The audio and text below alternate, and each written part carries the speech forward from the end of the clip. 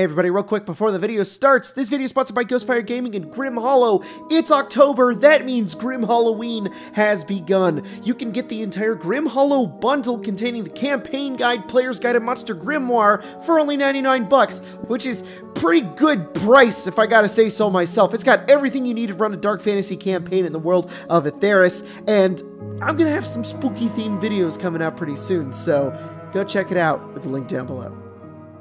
Hey everybody, it's been a little bit. I know uploads have been a little bit infrequent, and that is because Spencer and I have been in between moving. We just got a new house, and we're really excited. We're finally getting settled in.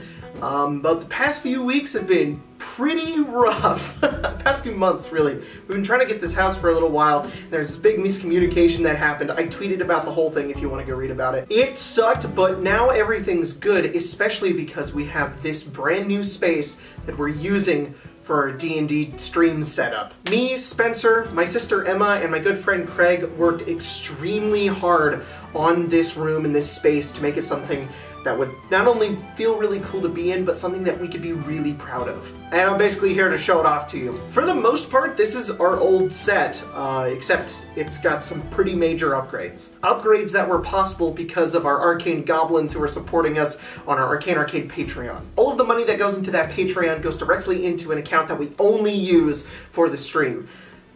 You guys basically made this possible. So, without further ado, the new Arcane Arcade streaming room, which will also be the space that I play D&D in for the foreseeable future.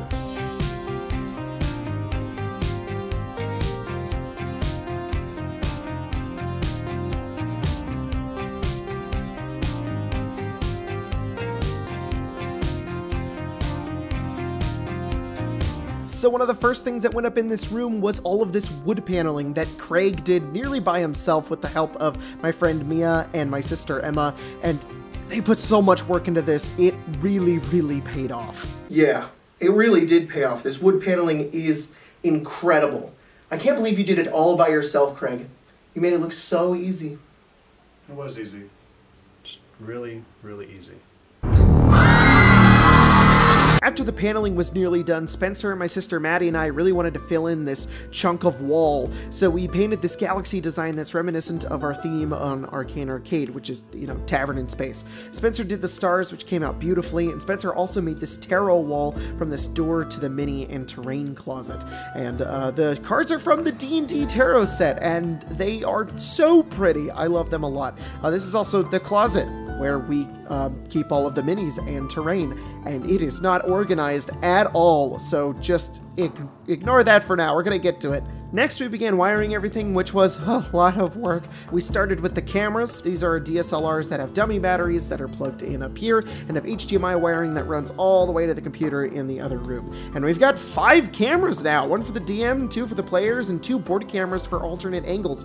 We also wired our XLR cables along the same track coming from the wireless receivers we placed up there and to the soundboard, which is also in the other room. This is the huge part of the new setup. With the previous set, I was running the whole stream with a stream deck right next to me. Now Emma is running the entire stream separate from us while I can focus on the game and DMing. It also cleared up tons of space, which made room for decor. All of the decor that's up now is themed to our Icewind Dale game, the party currently being in the nethery city of Ithrin. Emma and Craig designed it to look like ancient artifacts, strange creatures, brains in jars, and each of our games are going to have different decor based on its theme, and if you want to see them, well, you just have to join us every Friday and Saturday at 6 p.m. Pacific Standard Time on Arcane Arcade.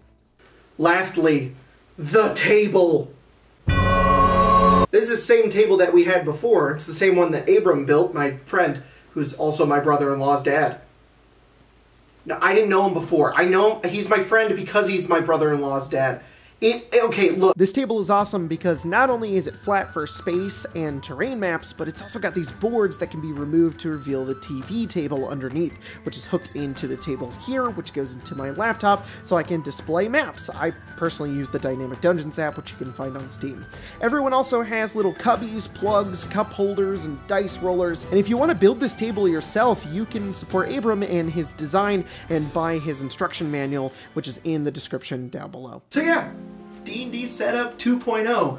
We are so extremely excited to come back to streaming, but I want to take this moment just to give a big shout out to our patrons, our viewers, our Discord community, and especially to Craig, Mia, Emma, and Spencer.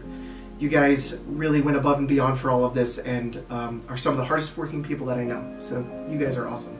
I love you so much. I love all of you, and I have so much prep to do now.